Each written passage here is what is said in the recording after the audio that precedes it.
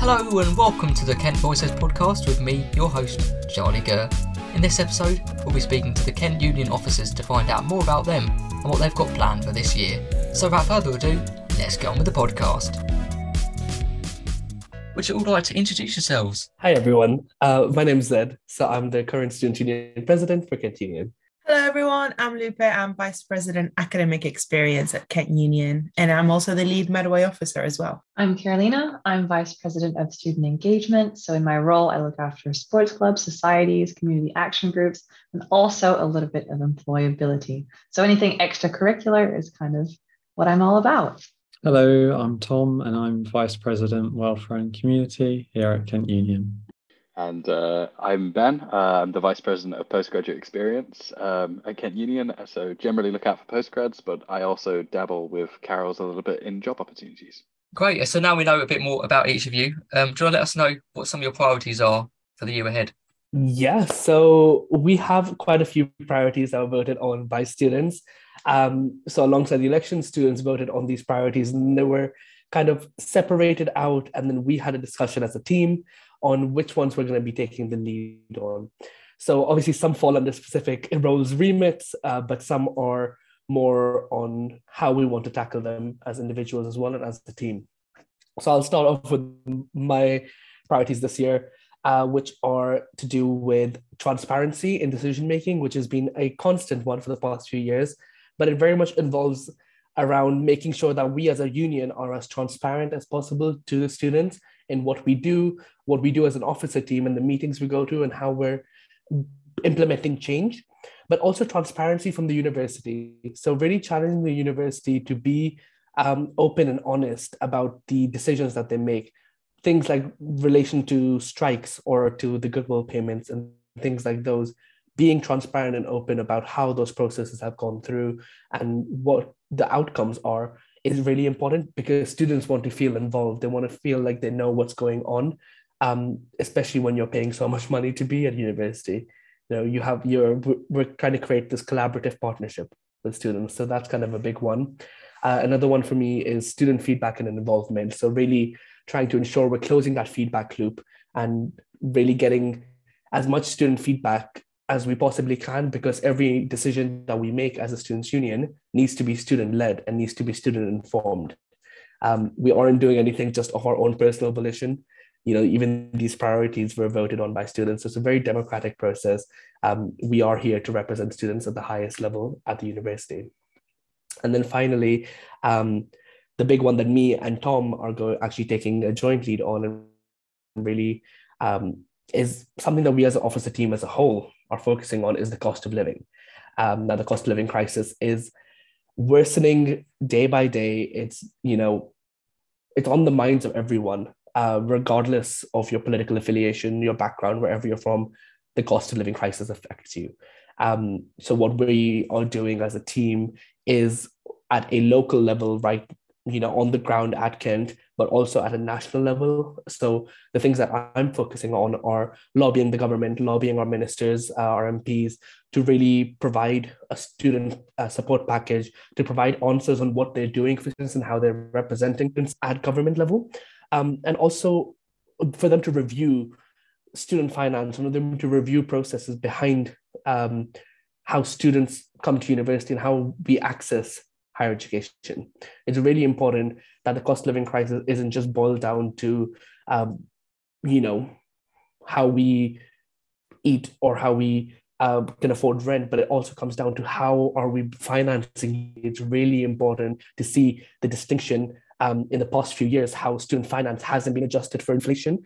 So students now, the money that they're getting, home students specifically, the money that they're getting isn't worth the same as what they were getting 4 years ago before the pandemic. But they haven't been adjusted. So why is that? Why haven't they been following the inflation rate? There's a lot of technical stuff, but I'm working alongside all the southern unions in the south of England as a collaborative approach to lobby the government. So it's not just at Kent, we're creating a coalition to really tackle that issue at its core. I'll let Tom talk about the stuff that we're doing at Kent as well later on. I did also want to add, as a whole officer team, we are working massively on a priority, which is community and belonging. Really creating and fostering that community at Kent and making sure that everyone who comes to Kent feels like they belong, regardless of their background, regardless of their gender, their sexuality, their religion, their ethnicity, anything. You know, wherever you come from, you have a place here at Kent, and we as officer team represent that through and through. And we want to make sure we create that environment here at the uni that allows you to grow and allows you to develop and allows you to expand your horizons and meet new people.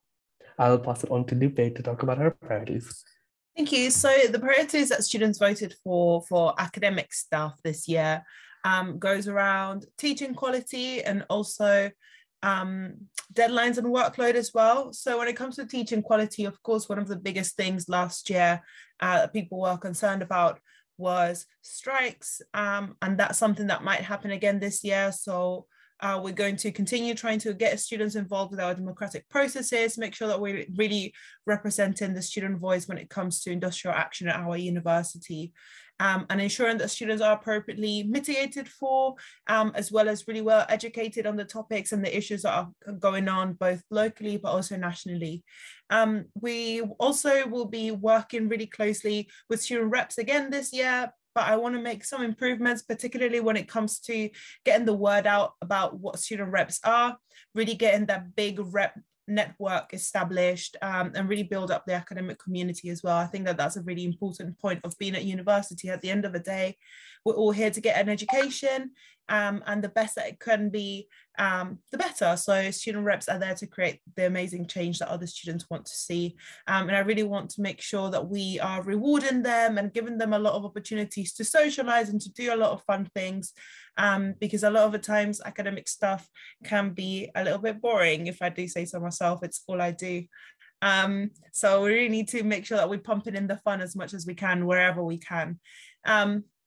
And then when it comes to deadlines and workloads, I've been working this past year around authentic assessments, doing quite a lot of research, and that's something that I will be continuing doing this year as well. Particularly the university is working on revising the assessment and feedback strategy to see kind of what's the new direction for the university. And we know that authentic assessments are those assessments that really allow students to gain real life experience, to learn and use their skills in real life context, as well as helping to mitigate for academic misconduct, which since COVID has gone up quite a lot. And we understand students are disengaged, essays are boring, and we'd rather be assessed in different ways. So I'm really trying to work hard to make sure that we're getting more interesting assessments, things that reflect the real world and that give us those skills that we need for when we leave Kent. And also another really interesting thing that we've been working on from last year is late submission sliding scale penalty. So you might know at the moment at Kent, we get penalized with a mark of 0 if we submit a minute late after the deadline, if we don't have any mitigating circumstances, or we don't have any kind of medical certificates and stuff like that. Whereas in a lot of other universities, people have a sliding scale, so you have a bit more leverage. And what it basically means is that, for example, if you submit a day late, you can just lose a percentage of your marks as opposed to just getting a direct 0. So I'm really trying to push that forward and make sure that that gets put into action.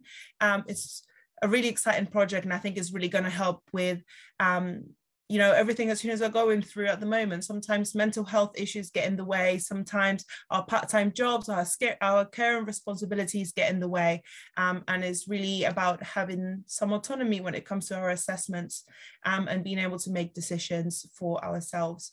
And then another thing that I'll be working on as well is really promoting ILPs and promoting Kent inclusive practices, which is something that not a lot of people know about, but they are all these inclusive practices that academics can do to make sure that our education is accessible to as many people as possible, that it's safe, that it's comfortable, and that it serves its purpose. So I'll be working as well to make sure that that is embedded throughout the experience of students at Kent. And I think most importantly is about embedding well-being in the curriculum and making sure that when it comes to deadlines and workloads, we are not sacrificing our mental health or our health in general to get our education. And then one more thing that I'll be focusing on this year, which I'm really, really excited about, and I'll be working on it with Tom, is the Black Student Voices Project, which will be launching in October, right for Black History Month. And this is a year-long piece of research that we're doing into the experience of Black students at our university, both academic experience, so really making sure that we're working on our priority of decolonizing the curriculum, but also the wider experience in general of Black students when it comes to socializing, when it comes to job opportunities, and when it comes to just being and existing on campus and what we can do for them, both from the Students' Union, but also from the university. What do we need to change and what do we need to put in place to make sure that we're truly being, equal in the opportunities that we're providing our students, and that making sure that everyone has equal outcomes by the time they leave Kent and during their time at Kent as well. There's also some Medway stuff around social spaces and more representation as well, which I'm really excited about. And yeah, watch that space. Wow. Lupe does so much stuff. Let's see if I can compare. So like I said, the stuff that my job entails is student groups, student activities, and then also the employability aspect. So basically all of the extracurriculars. And for my job role, the priorities that students voted on were job opportunities and development and events for all. And like Zaid said, we're also working a lot on community and belonging as a team, as well as cost of living. So in these categories is where I've kind of put some of my big projects. So starting with cost of living, one of the things I'll be working on this year is a review of the current gym membership at Kent Sport, making it more flexible for students, because we found that in the past few months, the first thing that students tend to drop when money gets tight is their extracurriculars. And we're really trying to make sure that's not going to be a problem this year, and that students can continue to actually have a good time besides their studies. I'm not sure about any of you, but that's one of the things I enjoyed most about being at university. And I really want to see students continuing to thrive in their activities.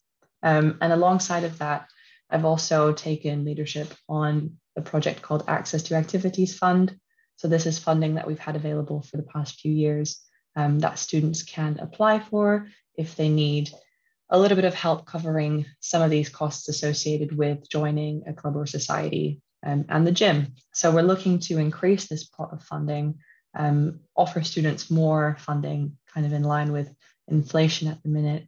Moving on to community and belonging, I think the big one for me and also Tom in his welfare role is our LGBTQ plus inclusion campaign. So as you know, we've got LGBTQ plus History Month, but we're looking to run something a little bit bigger throughout the entire year to look after the needs of this community on campus, which is growing, and that's great to see. And we really want to make sure that we support their changing needs.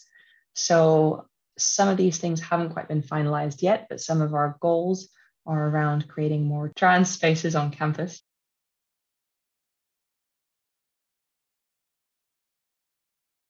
I'm looking to run an inclusive sports day or weekend where we can cater for the students that don't typically fit into the male-female categories when it comes to box sports, as well as more accessible sports sessions, which is continuing on from something I did last year. And then also looking to introduce women-only sessions in the gym, and perhaps also LGBTQ plus sessions only in the gym, so that students that don't necessarily feel comfortable using those spaces have the opportunity to do that. Really quickly, events for all. The big one is a focus on societies. It's really easy to look after sports clubs, but societies don't really come in touch with Kent Union until term 2, when we've got our awards ceremonies and international showcase. So this year I'm looking to run a cultural food festival in November, which should be really great for our cultural and faith groups. And of course, there's always going to be varsity award ceremonies and international showcase. And then finally, for job opportunities and development, I'm working with the Careers and Employability Service to reevaluate how employability points are distributed to make sure that students can benefit a lot more from these rewards. We're also providing more job opportunities and projects and internships in Kent Union departments, such as our marketing team, for students to make some extra cash on the side. And Ben is also working on a couple of employability related things. So really and truly, we're trying to do everything to get students more money, get students more engaged and active with our services, make sure that everyone has a good time and can afford to do so. In terms of myself, my role kind of speaks for itself, and one of my largest priorities, which is ultimately the postgraduate experience as a whole. So I'll be sort of dabbling in a lot of different areas, but one of the key areas is working alongside Lupe to kind of improve the overall workload and sort of difficulties that postgraduates face. One of the initiatives that's currently being undertaken is looking into how lab-based dissertations and projects are run for postgraduate taught students. So looking into if they have a sort of equal amount of hours, so one student isn't doing much more than another, and that they have the ability to, with the kind of ongoing cost of living crisis, they have the ability to take up a part-time job if they need it, or just to engage in some activities that aren't just permanently their entire life is dedicated to that academia. So alongside that, working a lot on job opportunities is the kind of overall category, I suppose. So there'll be three key focuses in that category. The first is working towards making sure Kent Union only advertises jobs from good employers. So employers that kind of fall in line with our standards and values as a union. So we're not kind of advertising jobs that are going to get graduates into difficult positions. Also, hopefully increasing the amount of research positions available to sort of postgraduates and also undergraduates if they wish to kind of involve themselves in that. And I suppose a final point on the job opportunities front is looking into how our student staff that are hired by Kent Union are treated. So making sure our kind of students that are hired by Kent Union are both satisfied and secure in their jobs, and making sure they feel appreciated. So I'll be working a lot with the commercial services within our own branch to do that. And then finally, in terms of community and belonging, the way I'm intending to add to that is making sure both postgraduate students and mature students or part-time students on campus have appropriate spaces to learn, particularly in the summer months where they're writing their thesis, make sure there's enough space on campus for them to be able to have a private and quiet environment for them to be able to conduct that. Also, making sure there's more postgraduate inclusive events on campus. It's something we did really well before COVID, but unfortunately after COVID that kind of dropped off. So gradually there will be an increase of events this year that are just for postgraduate students, both specifically for postgraduate taught and specifically for postgraduate research. So everyone kind of has events that are scheduled to them. There'll be some academic and working towards kind of opportunities in the future, and some that are social and more fun and give people a chance to meet their cohort. And yeah, that is pretty much what I will be working on this year, amongst other stuff that I've probably forgotten. But keep an eye on those. If you're a postgraduate student, keep an eye on this kind of the Kent Union space, and hopefully there will be some things towards you. And last but most certainly not least, me. I'll keep it short and sweet, but basically this year I'll be focusing jointly with Zaid on the cost of living. I'm focusing on the kind of local level, the things at Kent Union that we have established already that we can use and utilise. So one thing that we've done recently is change the name of our food bank to Campus Pantry to ensure that more students can access the service without fear of kind of feeling that a bit of shame, a bit of guilt of using the food bank. I think the right to food is a right and everyone deserves that. And I believe that all students should have access to healthy food. And that's why we changed the name to do just that.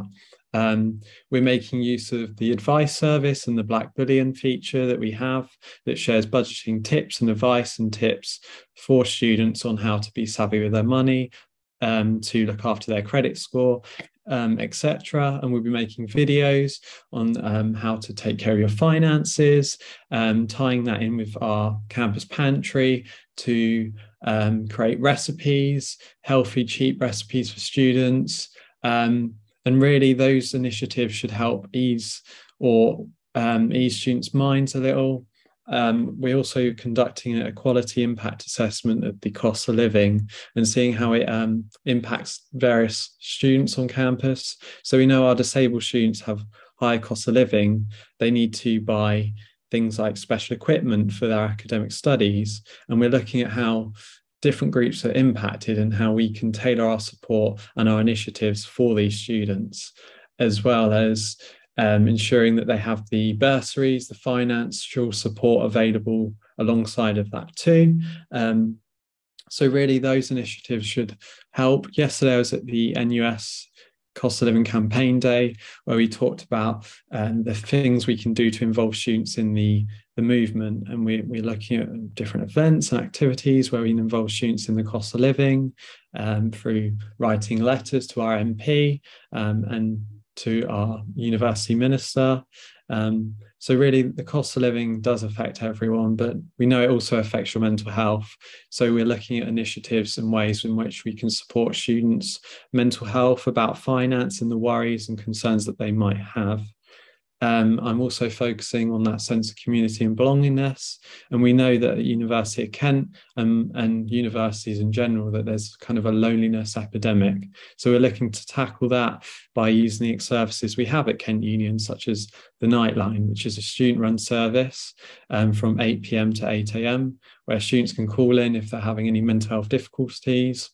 We're also making use of the buddy scheme. It's a wonderful scheme where students are matched with other students who have similar interests so that they can explore the university life together with someone so they don't feel alone. Making these original contacts when you start early on is important to thriving at university. So we'll be advertising that more. We're looking at other ways in which we can support students and tackling loneliness, such as different apps. There was one called Umi that's where you can kind of look for different students and kind of match with them and meet up with them and explore campus life together as well. We're focusing on mental health support and awareness this year, and we're seeing a rising number of cases of eating disorders here at Kent, which is really concerning because eating disorders have the highest mortality rate of any mental illness. So we're looking at ways we can raise awareness amongst students of what eating disorders are and to be more mindful of those who might be suffering around us that we don't know of. Looking at calories and how we can ensure there's non-calorie menus on campus if students don't want to see that information, but also focusing on the support available too. Just recently collaborating with SSW on having hours within the nursing service to support students who are suffering from eating disorders and having a drop-in clinic every week. So these sort of initiatives really will hopefully help students, but build that awareness too, which is really crucial, to be mindful of others and not to say anything that's damaging. We're also looking at faith space and how we can change and create more spaces on campus for students of faith. It's important that they feel supported, but also have places on campus to practice their faith. So looking at areas and ways in which we can do that. Focusing a lot on EDI and working with our liberation networks. We have 5. We have BAME, Women's, Faith, Accessibility and LGBTQ+, working with them out throughout this year to deliver on their priorities and ensuring that they get the support that they need and amplifying their voice and mobilising them and the movement to kind of really better the university and the experience for all. Students really care about EDI and that's a top priority that was voted for, and we're working as a team to deliver EDI through everything we do, and we're really mindful of it. Working on History Month. So I'm in the process of planning for Black History Month, involving the Black majority student groups that we have on campus to deliver on events that they want and giving them the support to do so. And then finally, working on World Mental Health Day, how we can talk about mental health and open up a conversation. We know there's cultural barriers for international students or for certain marginalized groups, that we want to really ensure that they have the space to talk about mental health in a safe environment, really, as well. And that's kind of a quick summary of what I'm doing, but I'm sure there's a little few things I've missed. And like Ben said, if you want to know more about what we're up to, I'm sure you can see it on the Kent Union and KU officers page.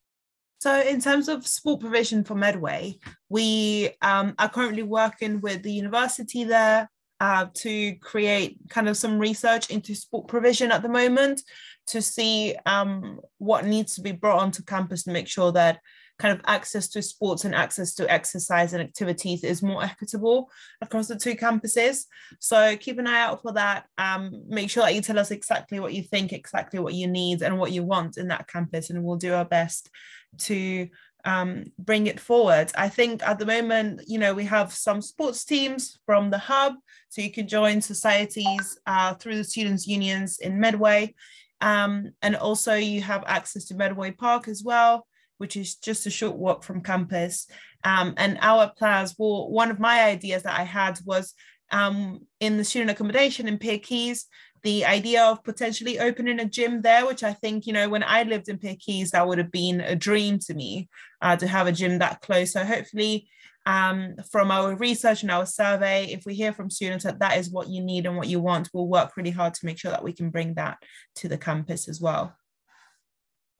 And another thing in Medway, we've also got our Give It a Go. I think it's called Give It a Go. Lupe, if you want to describe that. Yeah. So essentially, this is where we have one-off pop-up events. Most of them tend to take place in the hub, and they can range from a jumping rope session to Zumba classes. So student input in that would also be really valuable. And this is something that runs on both campuses, where you don't have to have any kind of commitment or membership. Most of them you can just rock up for free. Sometimes trips can be subsidized, so you may need to pay a little bit of money towards it. But it's just another great way to get involved with activities, meet new friends, and do something other than your degree on both campuses. There's just to jump in on the Give It a Go there. There's also some events that are on the Canterbury campus, like Thorpe Park trips and things that are available to Medway students, and you're more than welcome to come down for those large scale events, as much as it would be, I guess, a shuttle bus there, but it would be still a day event that's open to everyone. Definitely. So we have a lot of plans on making sure Medway gets an equitable experience as well. So that's really exciting to kind of have 3 people now have experienced Medway on the KU officer team this year, because we know what it's like, and we want to make sure that the Medway students out there now can really experience it to the fullest. So we're going to be pushing for that a lot. Me and Lupe will be working really, really closely with the hub in organizing some events. Or anyone in general wants to reach out to us, I do want to say we have our Instagram page, we have our emails, everything is up on the Kent Union website. There's the links in the bio of the Kent Union Instagram, so you can click that, reach out to us, and we'd be happy to help. We also have our KU offices Instagram, so if you want to just reach out to us separately, you can do that. Finally, I did want to come on to the point for the campus pantry. So the cost of living crisis is going to get really bad. It's going to keep on getting worse, and people will be choosing between, heating their homes and eating.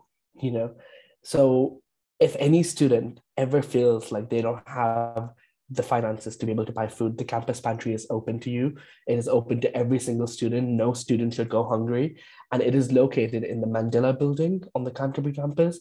So you come in, you ask someone at reception. We're open 9 to 5 Monday to Friday. And we will hopefully be right now it's only open at 3 days a week. Yeah. But we'll be releasing the opening hours throughout the year and making sure we're being transparent when the food and the campus pantry, when the campus pantry is open. But it is accessible to every single student, regardless of where you're from. So you can come up from Medway and use it. As long as you're a Kent student, it's open to you.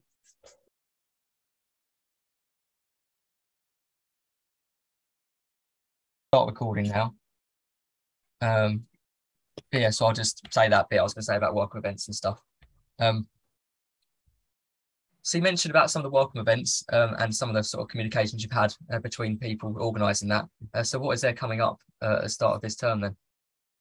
So we have loads of events coming up at the Canterbury campus and the Medway campus. But the Medway campus specifically, all the events are on our Hello Kent website. So you can kind of filter to the Medway option and see all the events in Medway, but also on the Hub website.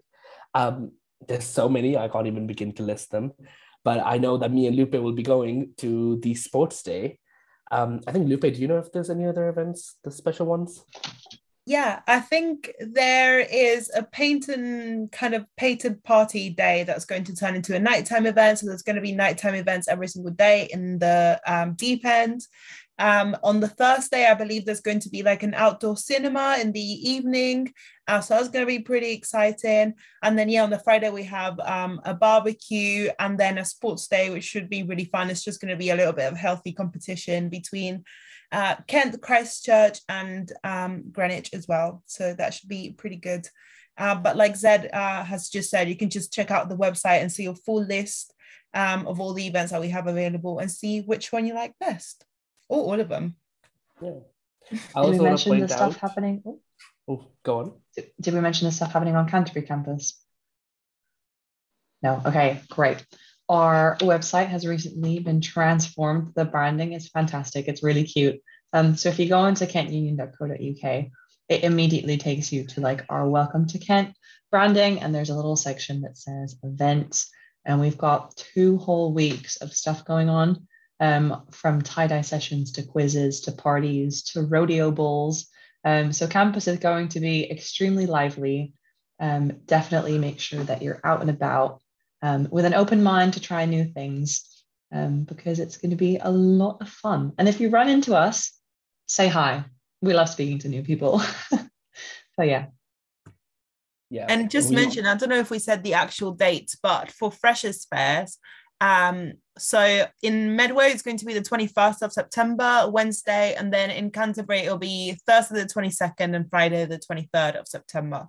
So if you're looking to see what societies are available, if you want to get some freebies, which are always really nice, or if you just want to see different support services from the university, everyone's going to be out and about, and you can go have chats about anything really covering your experience. Oh, venue is on the Canterbury campus.